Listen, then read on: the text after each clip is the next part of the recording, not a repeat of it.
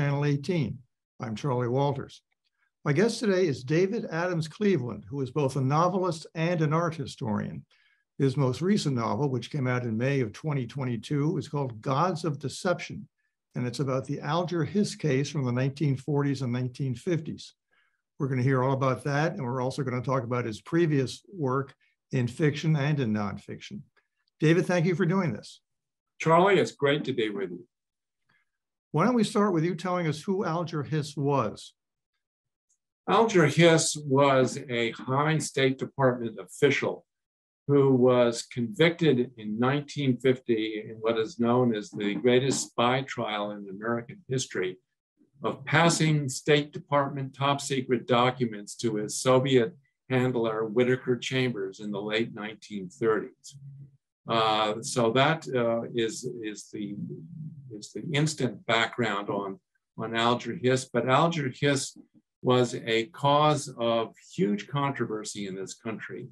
His conviction for perjury, for passing those top secret Soviet documents, divided the country for 50 years. And even today, there are many people who have a strong feeling one way or the other about whether Alger Hiss was in fact guilty or was he innocent.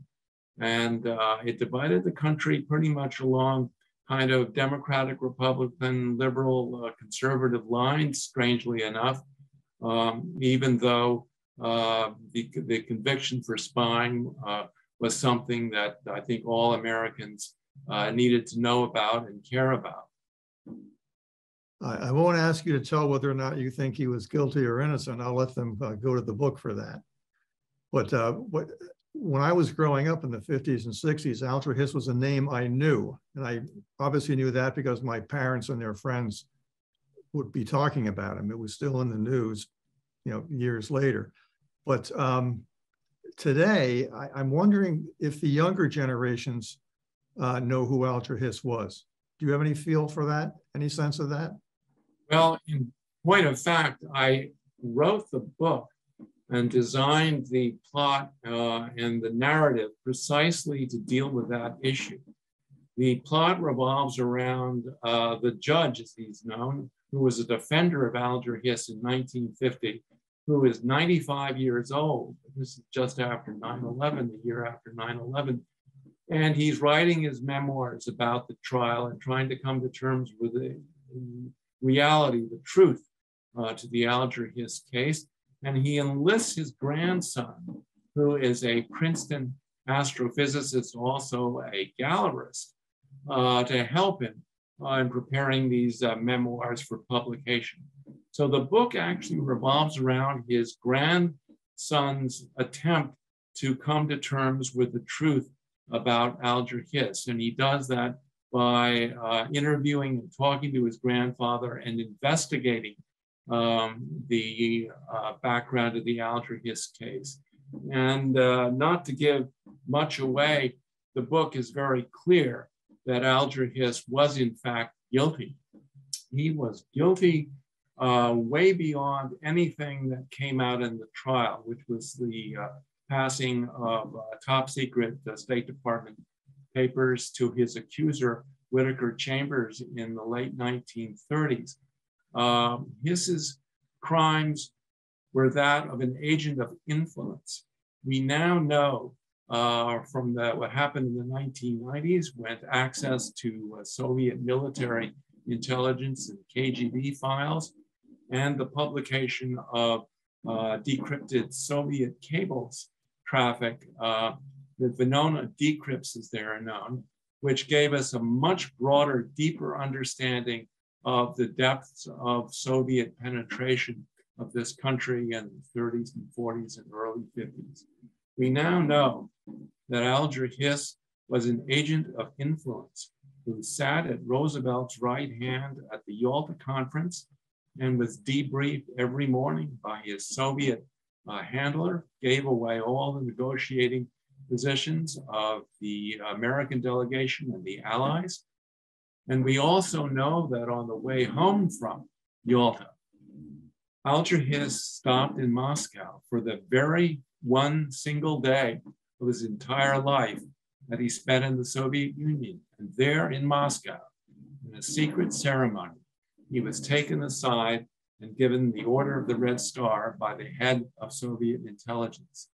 So yes, Alger Hiss was guilty far beyond his accuser, Whittaker Chambers, probably was even aware of, though Whittaker Chambers probably sensed that there had been a lot more going on than even he knew about. So Alger Hiss represents the tip of the iceberg. We now know that there were 500 Soviet agents in the US government and related war industries in the 30s, 40s, and early 50s.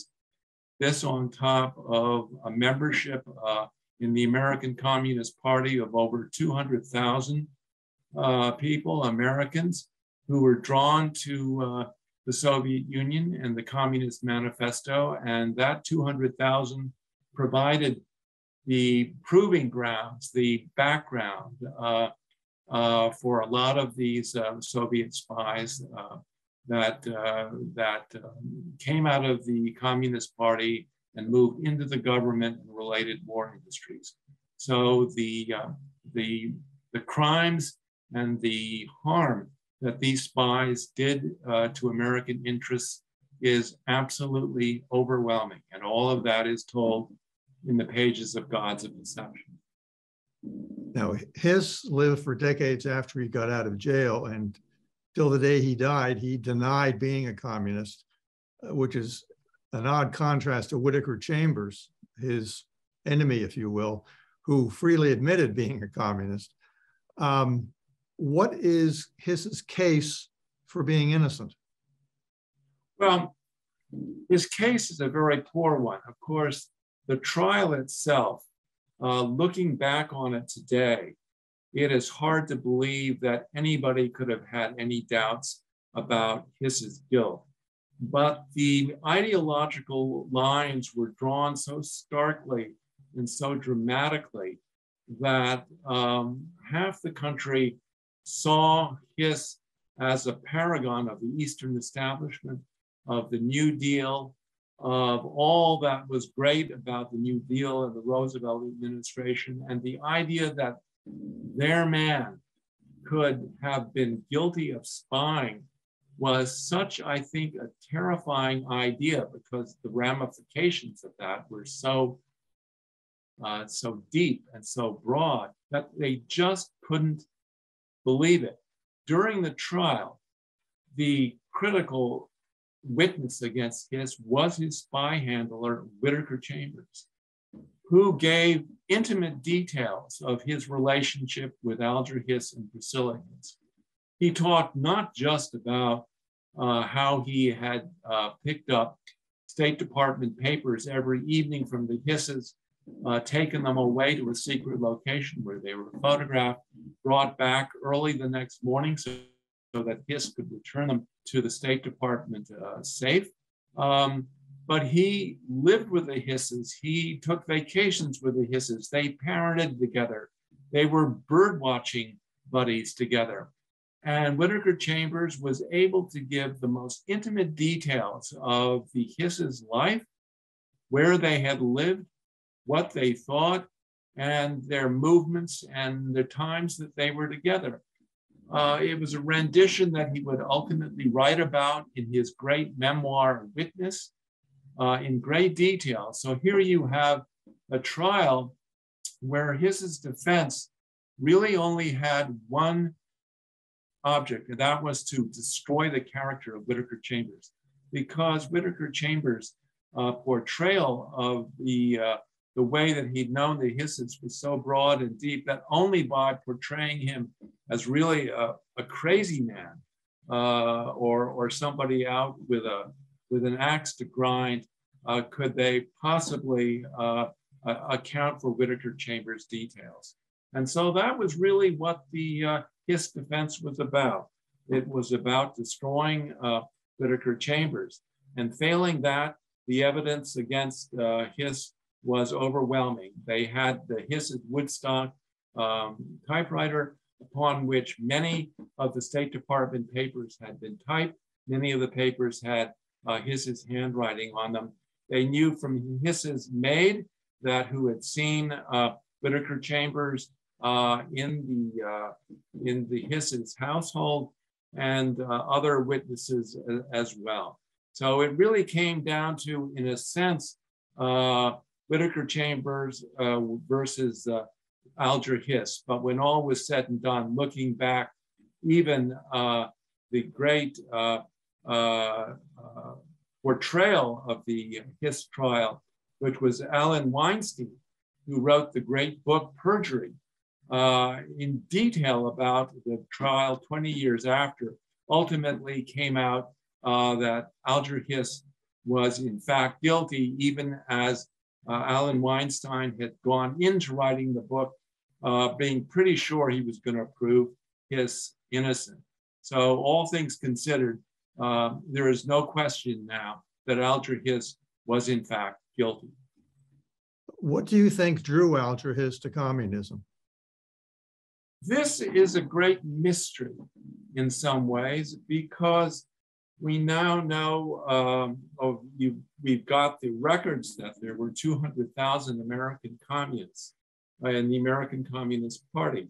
So Hiss was not alone being drawn, if you will, to Marxist-Leninism.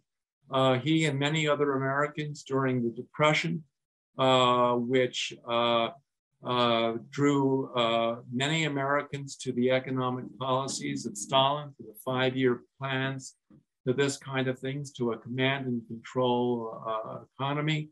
Many Americans were drawn to that. And we don't know in detail Alger Hiss exactly when he joined the Communist Party, although we know pretty much when he became a Soviet agent.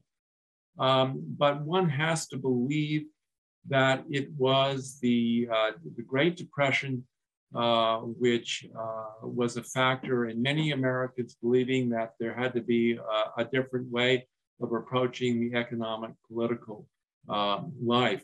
But Alger Hiss is remarkable in many, many ways. The fact that he never gave up or gave in. He always proclaimed his innocence. He went through an appeals process that went nowhere. He went on the speaking trail proclaiming his innocence. He maintained his equanimity to his friends, to his family, even though his wife, Priscilla Hiss, we have to think was consumed by anxiety about portraying their innocence. Alger Hiss soldiered on right to the end of his days. Alger Hiss is in some ways the most extraordinary spy of that period, in that the great British spies, the Cambridge Five, Guy Burgess, Kim Philby, Donald MacLean, John Cairncross, all of them were consumed by guilt, being traitors to their country, traitors to their class. They were drunkards, all of them. They drank heavily and finally escaped behind the Iron Curtain and ended their days in their Moscow dachas, dying of alcoholism, and obviously men torn up by the fact that they had betrayed their country and their class. Alger Hiss, very different. He maintained his innocence right along, and to his dying day, maintained his equanimity in face of really overwhelming evidence of his guilt. This is getting a little far afield, but why did so many people from the Cambridge Five end up in Russia or the Soviet Union, but Alger Hiss did not? What were his motivations not to go over there? Well, Alger Hiss believed he was a smart, canny lawyer, very well spoken. Besides being a top State Department official, he'd become president of the Carnegie Endowment for International Peace. He believed he could brazen it out against really almost overwhelming odds. You would have to think under any different situation, a man with his Soviet handler testifying against him you would think that would be enough for him to flee the country. But Alger Hiss was a cool customer. He thought he could brazen it out against all the odds. And for many Americans, he did to this day. There are many Americans who still believe in his innocence. What made Whittaker Chambers turn away from communism? Well, we know very concretely what the case with Whittaker Chambers. He wrote his masterful memoir, Witness, which is very strange. In its day, Witness was considered kind of a conservative book, strangely enough. It was embraced by the Republicans. It was embraced by William Buckley. And this was a book written by an ex-communist who had seen the light and refuted his belief in Marxist-Leninism and become a Quaker, a Christian, and a man unalterably opposed to everything that Stalin and the communist movement stood for. So in the early 1950s, that was kind of bedrock, anti-Soviet, anti-communist on the right wing. And yet if one reads Whittaker Chambers' book, Witness Today, it's hard to believe that it was ever considered a right-wing screed or a right-wing memoir, since it tells the truth about what happened and how he moved from being a man of the left to a man of the middle. He spent 10 years as a Time magazine editor, and he was really the foremost editorial voice in the war years and early 50s on Time magazine that understood Stalin's modus operandi and was able to dissect it with great deliberation and brilliance.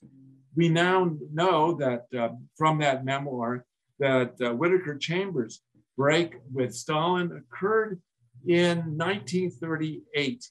When he realized the purges going on in the Soviet Union that were decimating those closest to Stalin, the most fervent communists. He realized that the night of the long knives was out and that he was probably on the chopping block. So he tried to break Alger Hiss at that time, not only Alger Hiss, but Harry Dexter White, who was at Treasury Department, another major Soviet spy of influence in the Roosevelt administration. He thought he had broken both of them. But when he told Alger Hiss that he'd broken with the military intelligence, and Alger Hiss let it be known in no uncertain times, saying to Whittaker Chambers, yes, Stalin plays for keeps. And Whittaker Chambers knew at that point that Alger Hiss would, in fact, turn on Whittaker Chambers, his friend for many years, and would turn him into the KGB, and his life was in danger. So in fact, he fled to Florida with his family and hid out for many months, and then changed his address and ultimately became a editor at Time magazine. He did in 1939 with the Soviet Nazi pact go to the Adolf Berl, who was the security officer in the State Department and a close confidant of Roosevelt, and he gave the name of Alger Hiss and Donald Hiss, his brother, also a Soviet spy, Harry Dexter White, and a bunch of others in the Roosevelt administration, including Laughlin Curry, who was at that time in the White House working for Roosevelt, also a Soviet spy. He gave Adolf Berl those names, and Adolf Berl went to Roosevelt, and he was dismissed with an expletive, and the list was put away in the files and not seen for many years. So we know that the Soviet Nazi pact in particular turned Whitaker Chambers unalterably against Stalin and the KGB and Soviet military intelligence. Well, you chose an endlessly fascinating topic, and I'm reading Gods of Deception now, and you write very elegantly, very descriptively. How long did it take you to write this book? This book took me at least 4 years. There was a lot of research going into it, and I went into the research thinking that, like a lot of people, that Alger Hiss was, well, maybe he was guilty, passing those fairly innocuous State Department papers back in the 30s, and was absolutely stunned to find the accumulated evidence from the 1990s that made the guilt of Hiss unequivocal. And but there were other elements of the saga around the trial that were also very troubling. Things that were noted at the time that in the course of history have tended to be forgotten by many people. The fact of the matter is that a lot of potential witnesses against Alger Hiss disappeared or were killed, died, murdered. There was Lawrence Duggan, who was a colleague of Alger Hiss at the State Department, who fell from 16 stories on 45th Street in New York to his death. It was touted up as possibly suicide, but by all the evidence, it has the hallmarks of a KGB hit who had a specialty about throwing people out of windows at great height as a ways of ambiguously murdering their foes. William Remington, another spy, was murdered in Lewisburg prison when Alger Hiss was an inmate there 2 weeks before he left. William Remington was murdered, bludgeoned to death by a couple of the inmates. Probably a warning from the KGB to Alger Hiss that he better hold his tongue if he ever, when he got out of Lewisburg, where he spent 4 years, if he had any intents of telling the truth. Lachlan Curry in the White House, very important spy, disappeared south of the border to Colombia. He was out of reach for testimony in the Alger Hiss file. Marvin Smith in the State Department, in the Justice Department, who signed a very important document of a transfer of an auto that Hiss had transferred to the Communist Party. Very important factor in the trial. Marvin Smith died of a 6-story fall in the interior staircase of the Justice Department.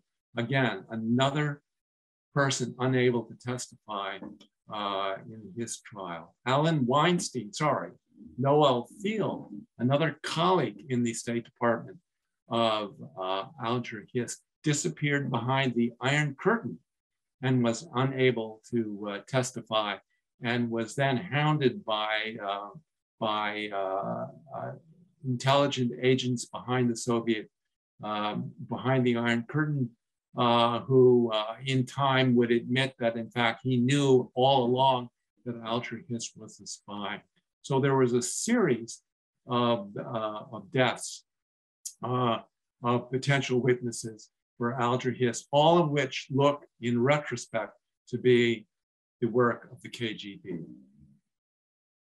At the top, I mentioned that you're not just a novelist, you're also an art historian, and your knowledge of art history worked its way into Gods of Deception. Can you talk about that? Well, I've been an art historian really for many years. My book, History of American Tonalism, 1880 to 1920, is the definitive book on the School of American Landscape Painting that was overlooked by many. This came after the Hudson River School, and it is a chapter in our art history that is instrumental in who we are as people. It was inspired by the Transcendentalists, by Emerson and by Thoreau, and is a wonderful American homegrown, real thing landscape school. So that has inspired me in terms of my fiction writing, which is my first love. I often say that in my art history, I try to write narratives about the great tonalist artists and about their lives. And in my fiction, I try to write a narrative background to set my characters in time and space where you feel the very atmosphere of the time and place in which they're about. I find that's very important.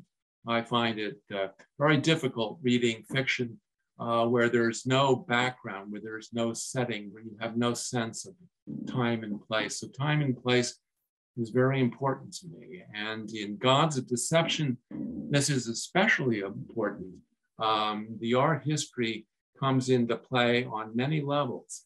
The old judge, who is a main character in Gods of Deception, lives in a wonderful old house in the Catskills. And it's a McKim Mead and White home.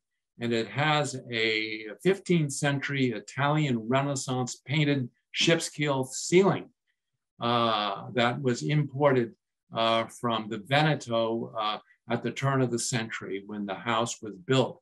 And this ceiling shows the cosmos and the gods and goddesses and the signs of the zodiac. And it's a wonderful ceiling.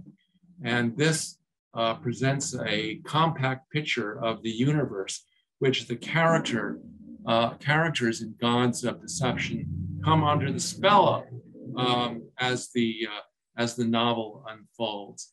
And it's a interior, beautiful universe of a place, if you will, a home that needs to be saved, that the Alger Hiss trial and the ramifications on 3 generations of an American family have, in a sense, put this wonderful house, this home, under threat. So there's many dimensions, many levels that Gods of Deception works at.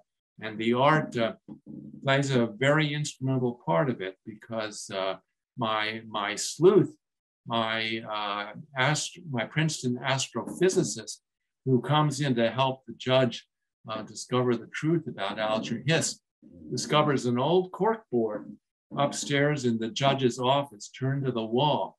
It's been abandoned for at least 5 years because the judge is too decrepit to climb the stairs.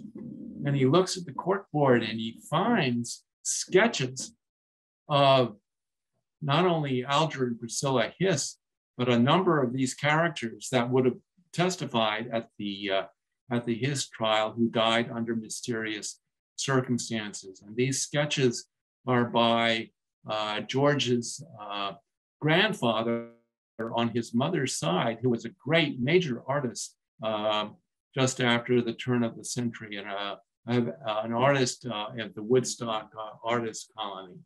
And so this partly sets George on his journey, and we find out that, in fact, not only his grandfather, the judge, is involved with the Hiss case, but his grandfather, George Altman, who was a sketch artist, a trial artist at the Hiss trial, is also up to his neck in the Hiss trial.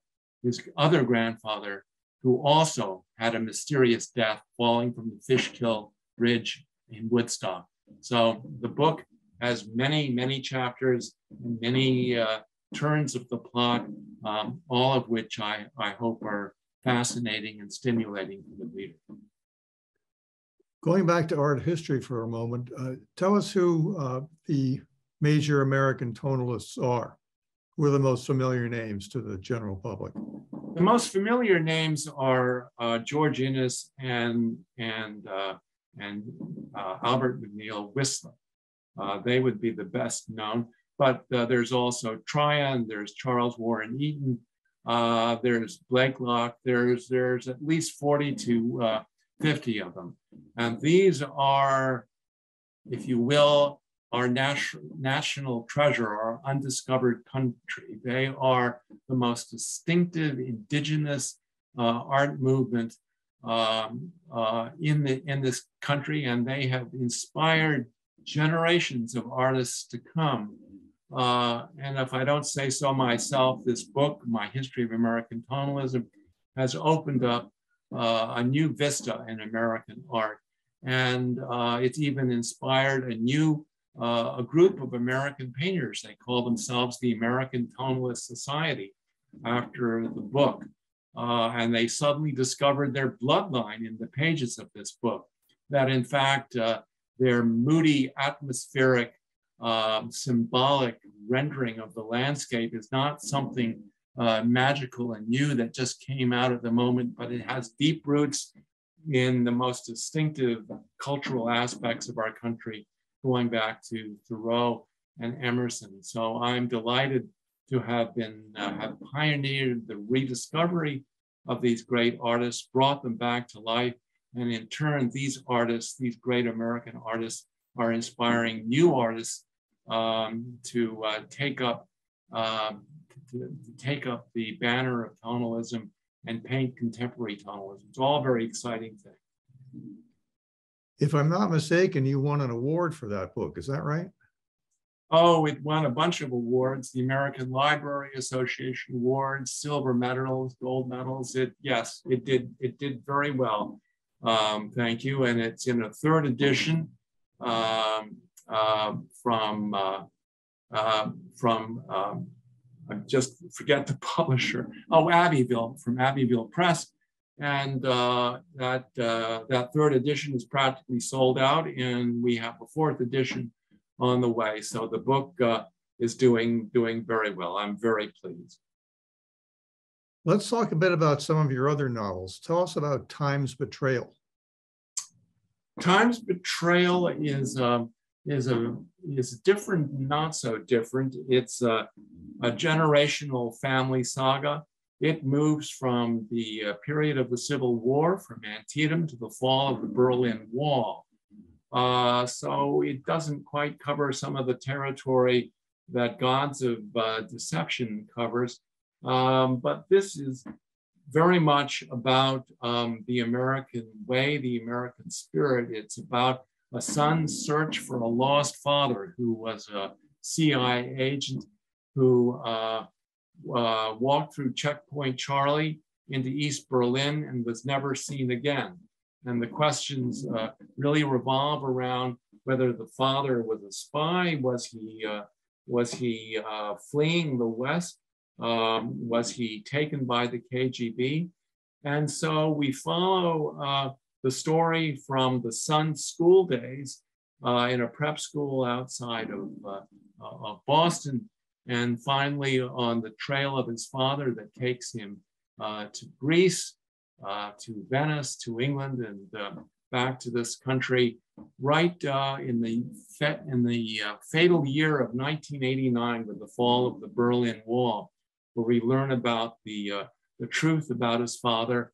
This is really a modern day updating of the Telemachus in Search of Odysseus. It's a big book, a long story, but it did win Best Historical Novel of 2017. So I'm very pleased that people seem to be enjoying. And you wrote another novel called Love's Attraction. I did indeed, a shorter book. It's when I was sitting at Mitchell's on Sunday with a stack of Gods of Deception.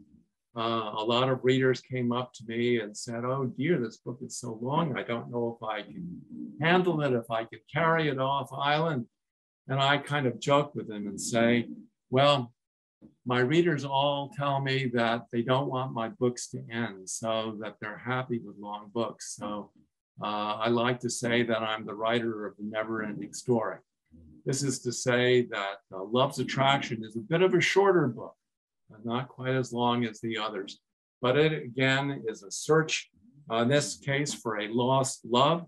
It takes place mostly in Concord, Massachusetts, and I like to think of it as my Thoreau book, since Thoreau is a kind of behind the scenes character, and he inspires the main character in search of his lost love. He comes back to Concord, where he went to school, and he finds out that the woman who he thought had thrown him over was in fact a twin, and he had a twin sister. And he wonders, in fact, if this is an issue of mistaken identity.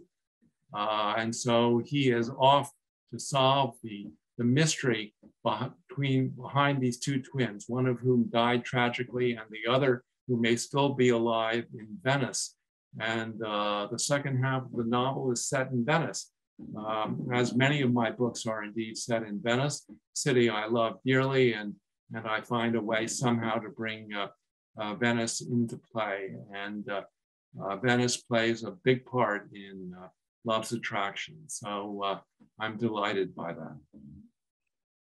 Before we stop, I want to get back into Gods of Deception for a moment. One of the, I guess you'd say, facts about Alger Hiss, and I think maybe this also applies to the Cambridge Five, although I don't know nearly as much about them. In Alger Hiss, you have someone who was living, enjoying the fruits of capitalism, and yet he ended up subscribing to a belief that was anti-capitalism. He's not unique by any means. This is something that we see a lot, and I'm sure you know much more about it than I'll ever know. But can you talk about that? I mean, Alger, you would think that Alger Hiss would be one of the last people to be attracted to communism. Well, you would, and that the Eastern establishment, John Foster Dulles was a supporter. He had major supporters throughout the government, throughout the Roosevelt administration.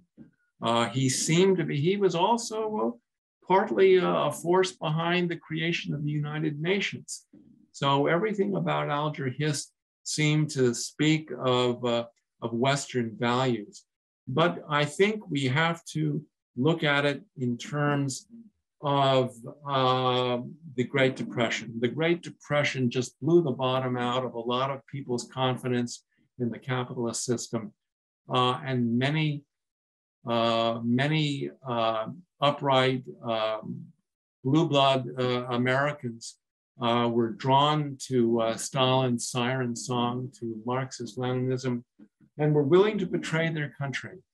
I think it's important to realize that all of these agents of influence, these 500 Soviet spies, were not paid for their betrayal. They were willing agents who came into the Communist Party and found their way as Soviet agents. And just to give you a brief understanding of how devastating this was, it's not just Alger Hiss at Yalta being debriefed every morning, giving away half of Eastern Europe, being instrumental in the return of 2 million Soviet refugees to their certain death, being transported back to the Soviet Union. That was all part of the Yalta Agreement. 2 million Soviet refugees to their almost certain death were part and parcel of what Alger Hiss concocted. His colleague in the Treasury Department, Harry Dexter White, very briefly, Harry Dexter White was called on by his Soviet handler, Viktor Pavlov, in the summer of 1939, before the US was in the Second World War. And he was told to meet in the Old Abbott's Grill, a restaurant across the street from Treasury. I know it well. And Viktor Pavlov said, I will meet you in the restaurant for lunch. I'll be carrying a copy of the New Yorker. That's how you'll know me. They sat down to lunch together, and Viktor Pavlov passed a piece of paper across the street to Harry Dexter White and said, I want you to read this and put it to memory. Harry Dexter White read what was on that piece of paper, wanted to put it in his pocket. Viktor Pavlov says, no, pass it back to me. Just put it to your mind, put it in your memory. Harry Dexter White did. On that piece of paper was a plan by Soviet intelligence known as Operation White. Operation Snow White was the actual name. In it was a plan for Harry Dexter White and his colleagues in Treasury and Soviet and the State Department to increase the pressure of American sanctions on the Japanese. That is ratcheting up the sanctions on oil, rubber, metals, material, any kind of war-related stuff, to ratchet up those sanctions on Japan, because Japan was fighting a war in China, also fighting a war against the Soviet Union at the very same time in Manchuria and Siberia. So the plan was the Soviets wanted us to increase the pressure on the Japanese, and by ratcheting up that pressure, convinced the Japanese military that instead of going north into Manchuria, Siberia, fighting more in China, that they would go south. And in fact, that's just what they did. They attacked Pearl Harbor and went south to the oil fields in Indonesia and the Philippines. And that was what started the Second World War. The Soviet Union, Operation Snow, Harry Dexter White was to make sure that the Soviet Union didn't have a two-front war, one in Siberia, one in Europe. So Harry Dexter White, instrumental in pushing and prompting the Japanese to do the sneak attack on Pearl Harbor. That is pretty extraordinary. And just quickly, William Weisman, who was in Army intelligence, another Soviet spy, in the years after the Second War was over, William Weisman found out that American military intelligence had broken the Soviet military codes, understood the disposition of Soviet military equipment. They were reading the cable traffic. They knew where Stalin was putting men and supplies. And so we knew pretty much where Stalin was moving in terms of military pressure. William Weisman, in a dead drop, gave away the truth that American military intelligence had broken the Soviet codes to the KGB, to his KGB handler. And immediately upon getting that information, the Soviet Union, the military codes went dark. They changed their codes. We were in the dark. What happened? Stalin then moved men and materiel to North Korea for the invasion of South Korea. Incredible amounts of material were moved out to the North Koreans to prepare for the Korean War. If we had known about that, if we had not been in the dark, if it had not been from William Weisman, we would have known about that. Truman would have warned Stalin that we would fight if there was an invasion of the South. And by all estimates, Stalin at that point would have thought better about moving this men and materiel and starting the Korean War. Korean War where 50,000 Americans died. So William Weisman, a spy, very much instrumental in the Korean War. Harry Dexter White, very much instrumental in the attack on Pearl Harbor. So spies matter, spies of influence matter even more, and history matters. We need to know about them. Well, as I said earlier in the show, the author, his case, and all the related stories and personalities are endlessly fascinating.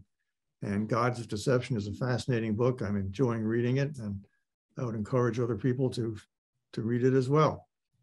David Adams Cleveland, thank you for joining me today on Profiles. This has been a wonderful conversation. Thank you for doing it. Charlie, thank you so much. And thank you for your fans on Nantucket. And thank you to the 50 readers who bought copies at Mitchell's bookstore last Sunday. And I hope your readers will go back to Mitchell's and find more copies of Gods of Deception there. Indeed. For Profiles on Nantucket Community Television, I'm Charley Walters. Thank you for tuning in. I hope you'll tune in again.